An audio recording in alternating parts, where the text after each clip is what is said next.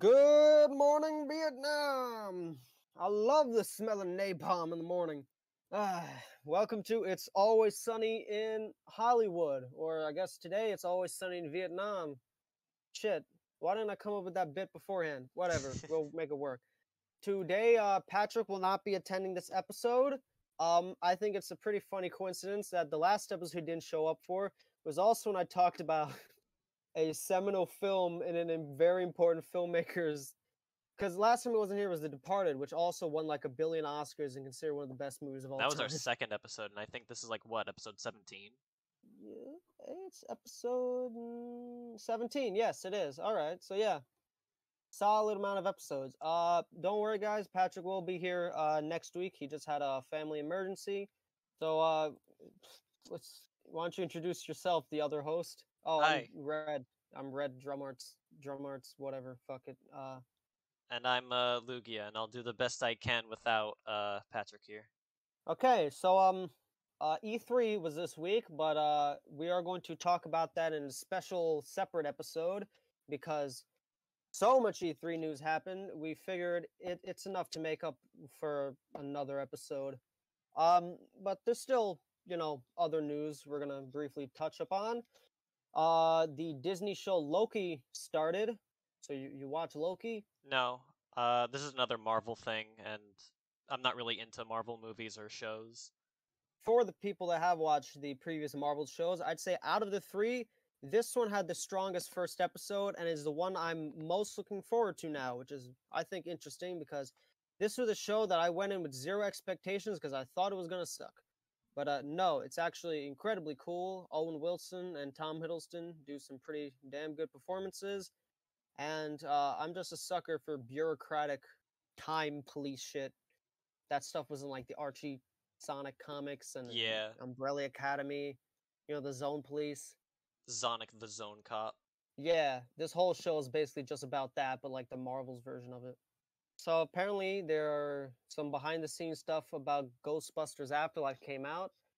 It seems to be directed by Jason Reitman, who is the son of Ivan Reitman, who directed the first movie.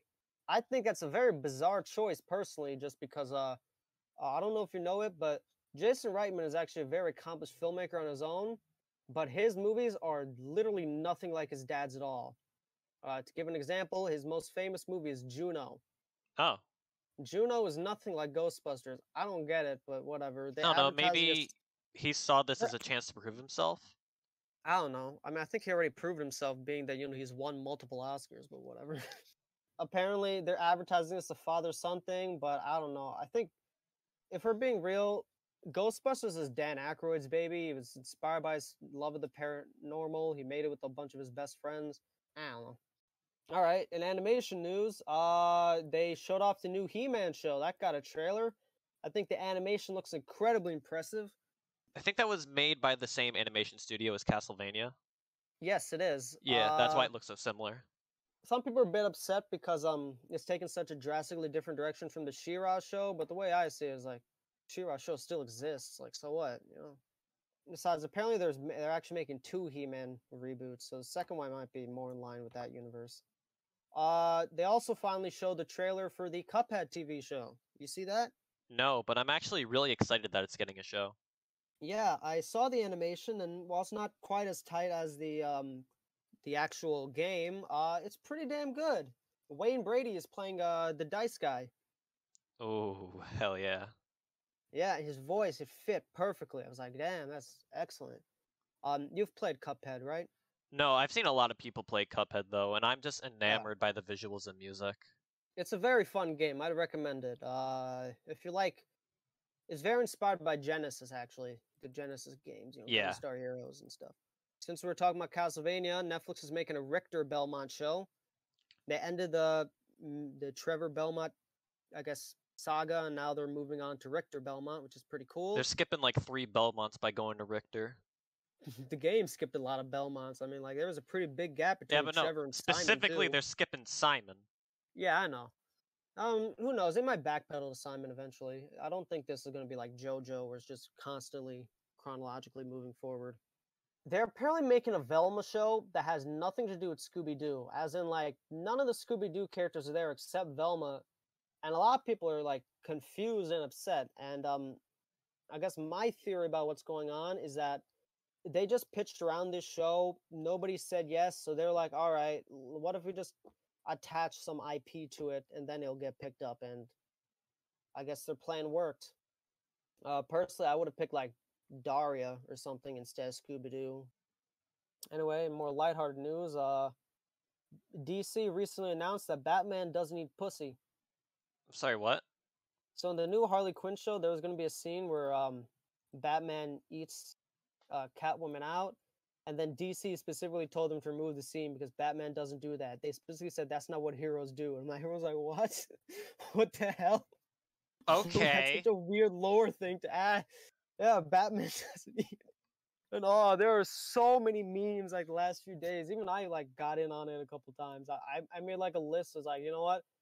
I would argue that because there's so many different Batmans that some of them do and some of them don't.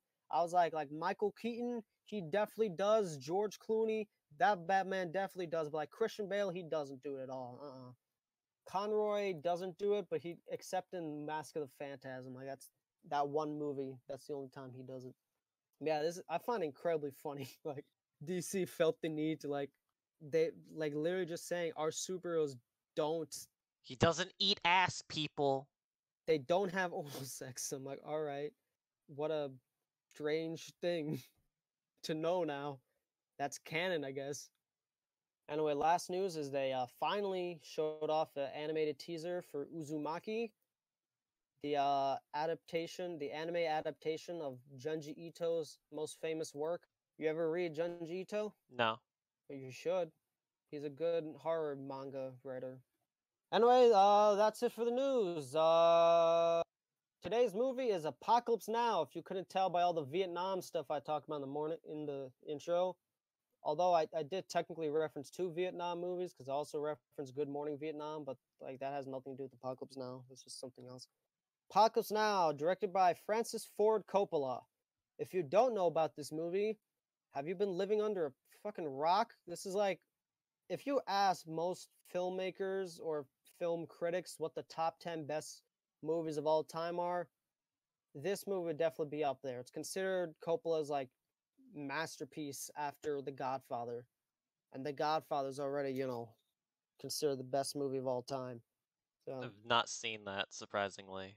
I you know have I not need to get on watching The Godfather, but I was planning on recommending the third one for the trilogy for the podcast, and I thought it'd be funny if like you guys didn't actually see the first two and just went into the third one blind. But yeah, that's probably not a good idea. So this movie was nominated for 8 Oscars. I think and actually won a good deal of them. Actually, let me double check. How many did it win? Forgot to mention this is a double feature. We also watched the documentary Hearts of Darkness, which is about the behind the scenes. So we'll get more into I guess the background of the movie there. I guess just a few more tidbits is that this is based off the novel Heart of Darkness by Joseph Conrad. Apparently the video game Spec Ops The Line was also inspired by it, so I don't know, maybe play that game. I heard mixed things about it. And Coppola, after the fact, made multiple recuts of the movie, but most people, including me, agree that the theatrical cut is the best version, and that's which also is the what we version. watched. Yeah, that's the version we watched for this episode. What did they add though? I'm curious. There's just one scene where okay, so this movie is also, I'd say, loosely inspired by the Odyssey. There's a scene that's meant to like mimic the sirens in the Odyssey, and but instead of like actual sirens, they're Playboy bunnies. Oh, I saw Um, that part. Never mind. how long? Wait, what? How long was the movie you saw? 2.5 hours. I'm pretty sure I sent you the theatrical cut. Wait, let me double check this now. Wait, what? Let me actually look at what added the Redux cut. Standard version, 49 additional scenes. So yeah, the Redux cut is like 3 hours long. Okay, so maybe it wasn't the Playboy. What got added then? I know the you know how the movie opens with the "This Is the End" by the Doors, that song. Yeah. I know in the Redux cut or maybe the final cut, they have that song go on for like the entire length. And if you haven't heard that song before, it's a long fucking song. It's like longer than Bohemian Rhapsody. Insane. It's like 10 minutes. No, I'm pretty sure you sent me the theatrical cut. I know I sent you the theatrical cut, but I'm just now I'm trying to remember what's the difference. I think maybe some of the scenes are just extended. I thought that when I saw the Redux cut or the final cut, I thought like the pacing was pretty damn bad. Also, yeah, the Doors song is 12 minutes long, so um, Yeah, it was I nowhere near as long you when didn't I listen saw to it. it 12 minutes. Okay, yeah. Oh, there was a second encounter with the Playmates. So yeah, that's what I was thinking of. The So they Playboy just Bunny. added scenes for the sake of adding runtime. I don't know what the motivation behind the other cuts are. No, maybe people are just curious and it's like, fuck it, why not? The more Um, the merrier. but yeah, no, they added this thing called the French plantation scene, which is what I was thinking of, and the Playmates are there too. I know the Playmates are in the theatrical version, but that's my mind just got a bit befuddled. So I guess we should just get into the swing of things. So, oh wait, let me just the awards briefly. So it won the Oscar for Best Cinematography and Best Sound, but it was nominated for, everything else. Best Picture, Best Actor, Best Director, Best Writing. Apocalypse Now won the Palme d'Or, which is the highest honor in film, higher than the Oscars. We've talked about a Palme d'Or winner before. It was Pulp Fiction, so obviously it's movies that won the Palme d'Or. Those are really like culturally We're dealing significant. with Hayat here. Yep. It lost the Oscar to Kramer versus Kramer, which is actually a pretty damn good movie, but kind of funny in retrospect that Kramer versus Kramer won Best Picture over Apocalypse Now. So anyway, let's briefly talk about the cast. You will recognize a lot of these cast members. This was again Francis Ford Coppola after the two Godfather movies, so he was high demand. Everyone wanted to work with him. He was a millionaire. But let's see. Marlon Brando played Colonel Walter E. Kurtz. He is, I guess, the main villain of the movie. The main character is Martin Sheen, who plays what's his name? Benjamin Willard. I think The so. whole I'll the be whole honest, I movie do is not remember the characters' names at all. yeah. The movie is basically about Colonel Kurtz. He basically went rogue, and the whole plot is about Benjamin Willard basically going out to terminate Kurtz with extreme prejudice. That's one of the famous quotes from the movie. And some other actors you might know, Robert Duvall. He's actually famous for The Godfather, along with Brando. So Robert Duvall, he played Colonel Bill Kilgore. There's also Lawrence Fishburne, a young Lawrence Fishburne in this movie. Also Harrison Ford. Since this was 79, this was actually after Star Wars, so okay. Dennis Hopper was in this movie, so just lots of famous people. You'll recognize a lot of them. Shit, some of them probably got famous because of this movie we're talking about. I mean, this is young Lawrence Fishburne, so as far as we know, this is Lawrence Fishburne's big break. Oh yeah, yeah. This was definitely Lawrence Fishburne's big break. He had like no credits before this. So yeah, this movie is episodic in structure. So giving the plots kind of just might be kind of ruining it almost, but basically just there's a bunch of different sequences, and then I guess the big critical sequence is the last act is when you finally get to meet Brando's character that's been built up this whole time, and his performance is fucking insane. It's ridiculous, honestly. Before then, it Whole kind of just feels like a wild goose chase, which is a very boring way of describing it, but that's kind of what it is. yeah, this whole movie, I think this movie is fantastic. I found it constantly engaging, but like it also has a lot of moody psychological elements, lots of cross dissolves and musical needle drops, I guess that's the word. And as the movie goes on, it just gets a bit more and more insane, like you're falling into madness, and the ending is just bad shit. Yeah, I think the ending is probably this movie's strong suit. Yeah, like talk about sticking a landing. Good lord, the visuals are. This movie, when I watched it the first time, it almost felt kind of surreal because this movie is so iconic. You've seen it done over and over again in other movies before. Same thing happened with Pulp Fiction, but this one's more of like this movie is so ingrained in the language of Vietnam. Like when that the Ride of the Valkyries, that bum ba da bum bum Yeah, bum ba da bum bum.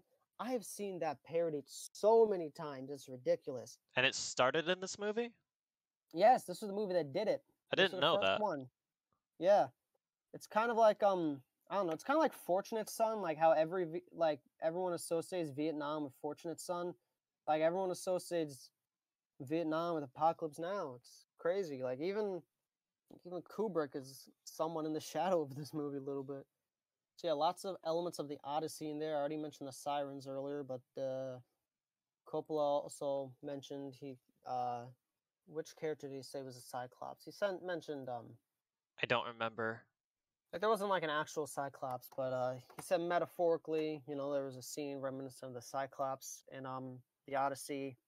It's a very difficult movie to discuss just because it's not particularly traditional. It's not like you can just go through the plot and then talk It's kind of bit like by The bit. Wall, where everything is wrapped around Yeah, symbolism.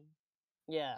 This definitely I mean, feels it's like a good engaging, but companion it's piece not to The something that you Wall. can easily discuss. I feel like this, yeah, comparing it to The Wall is good. This movie even gave me kind of a Pink Floyd vibe, even though I don't think any Pink Floyd music played. The beginning certainly Um, reminded me a lot of The Wall with the music sequence and the psychedelic imagery. Performances were great, I'm surprised they got especially Harrison Ford in on this, and he was only in like one scene. the thing is like this was Harrison Ford pretty young in his career, and also, again, it's Coppola, and two, I'm not sure if you know this, but George Lucas and Coppola are like incredibly close friends. Yeah, They worked at the same company. I mean, you saw him in the documentary, right? yeah.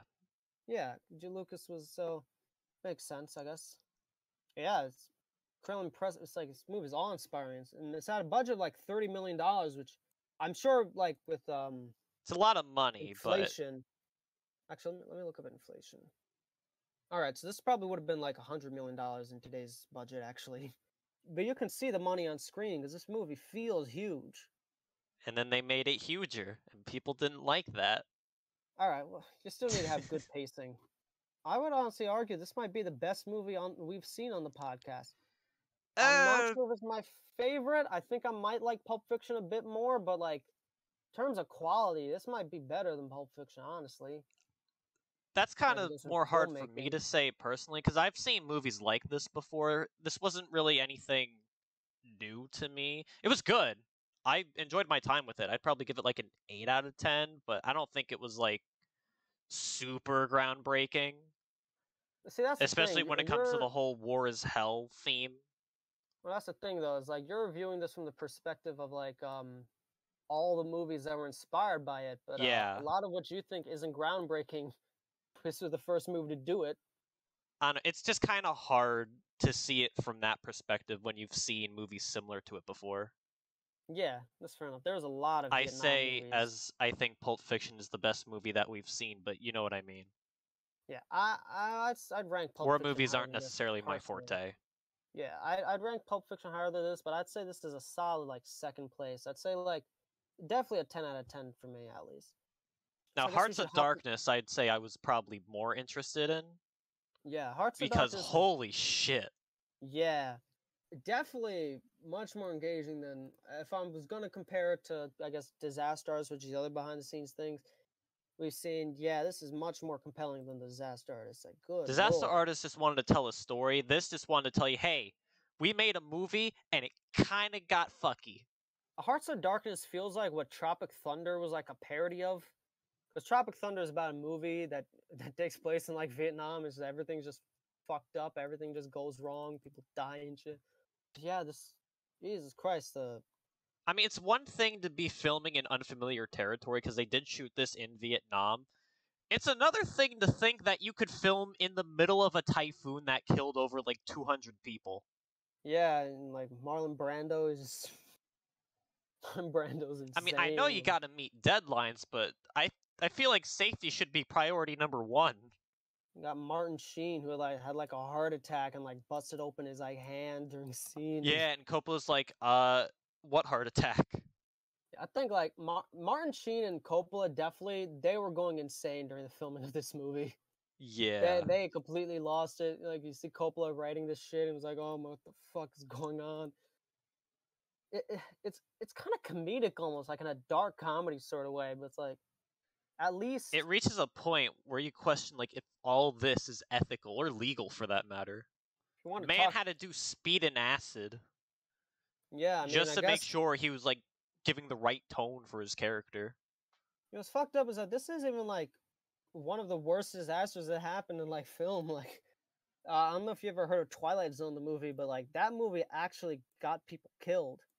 Like the filmmaker had Ugh. to go to trial. Like Jesus Christ, like that's some fucked up shit that happened back then in movies. Lots of disasters. At least with this one, it actually kind of turned out okay. Like, I mean, like not okay. It turned out great, but like The it process of turned out getting there was so. a completely different Yeah, experience. it turns out so great that you could almost think they almost felt like it was worth it. But like Jesus, Yeah, the good lord. shit they had to go through. Yeah, I mean, it's a damn good thing it was great. Imagine if this movie turned out like crap and they're like, all this shit I Do, went through do for you know what nothing. Coppola would have done if this movie sucked? I mean, I'm not even sure he does like the movie because he has made two cuts of it since. I don't know, maybe just change his mind on like some stuff, but yeah, it's something. And he spent his own money too. Like I think he spent like He $13 million of did, his own yeah, he cash, did this out not of even from the pocket. studio, because they really wanted like Zoetrope to become independent. Unfortunately for Zoetrope, Coppola made this movie called One from the Heart that completely bombed and fucked them over. But valiant effort on his part, you know. It's three of the best movies of all time. Just trying to four of the best movies of all time. Actually, the conversation's great too. Out of curiosity, have you seen any of Coppola's other movies? Or is Well, this I the haven't first seen The one? Godfather. I'm actually gonna look that up right now.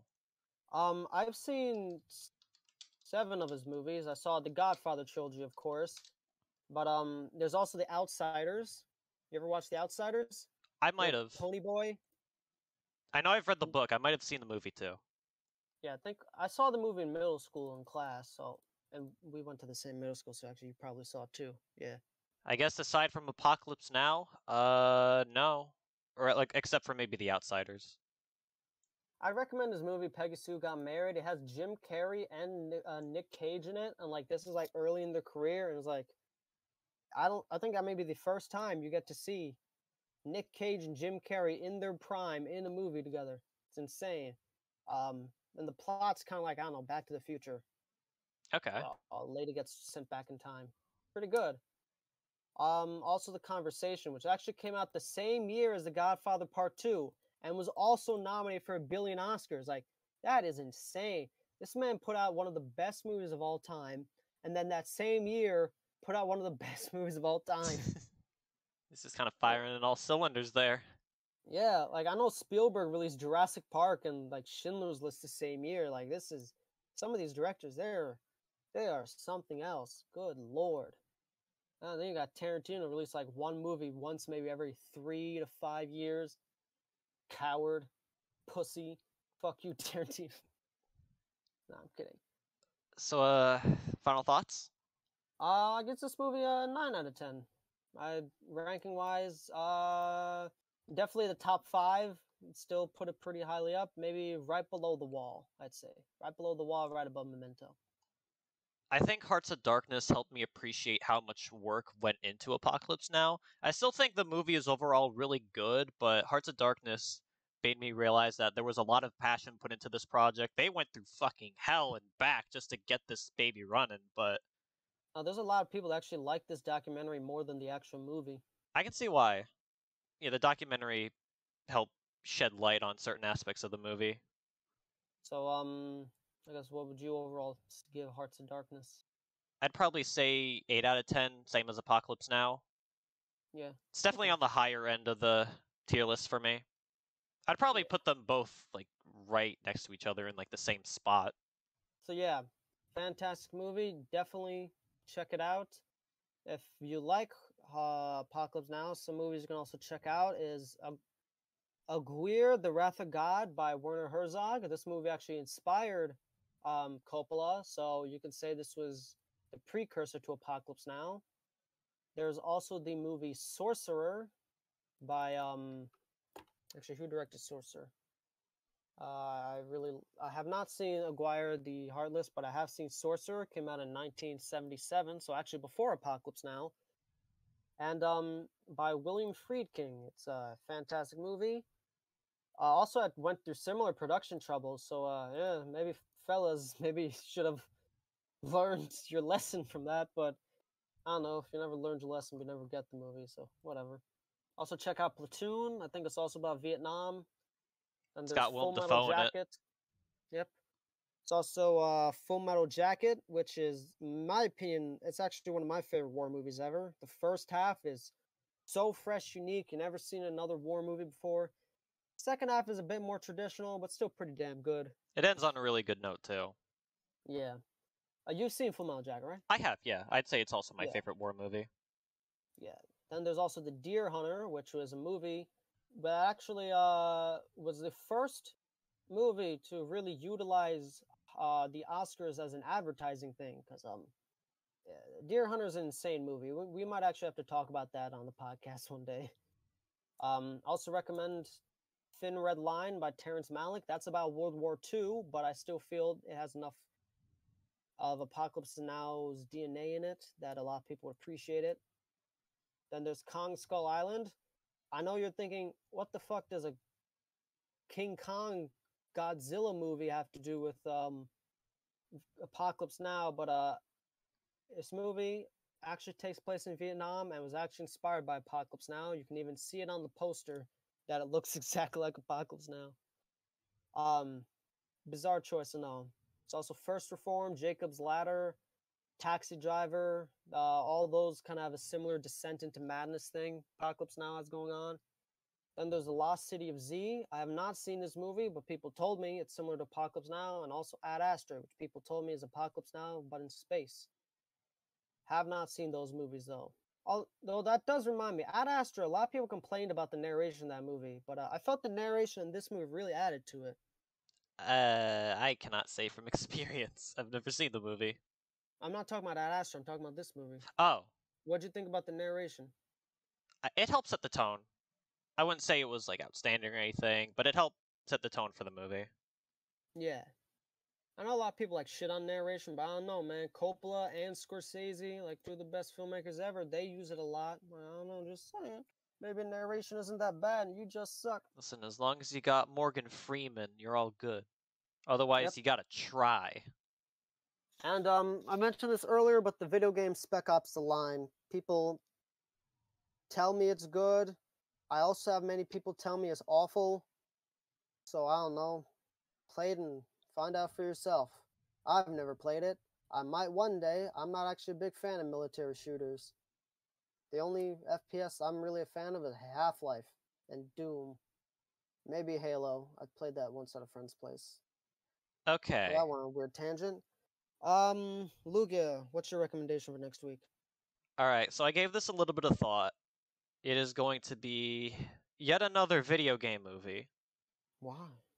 Because, actually, this is for a friend. And I feel like we might have a couple things to say about it. Alright. So, you want to Is it take a Mortal guess, Kombat? or should I just say it? No, I'll take a guess. Mortal Kombat? No. Sonic? No. Detective Pikachu? Nope. 3 strikes. The movie that we are going to see next week is 1994's Street Fighter the movie. Ah, I was close to Mortal Kombat. Yeah, you almost had it. Yeah, because I was thinking about the W.S. Anderson Mortal Kombat. I was like, is he going to do another W.S. Anderson movie? All right, Street Fighter. Raul Julia's Last final performance. Yes. And an iconic one. People think this movie sucks, but they still like him in this movie. But we will Directed get to that when we get to that. Yes, directed and written by Stephen E. D'Souza, who also wrote... Shit, he wrote a... Damn. He actually wrote a lot of good movies. What the fuck? He wrote the screenplay for Die Hard 1 and 2. Granted, Die Hard was based off of a book, but still. Did he direct anything? Oh, no. Street Fighter was his only theatrical movie. Yeah, okay. I guess the studio's like, yeah, we're never letting you touch a film again. All right, next week is Street Fighter, the movie. The video game. They made The a video movie. game on the movie. Yes, they did. God may never let us know peace. Well, I guess it's time to terminate this podcast with extreme prejudice.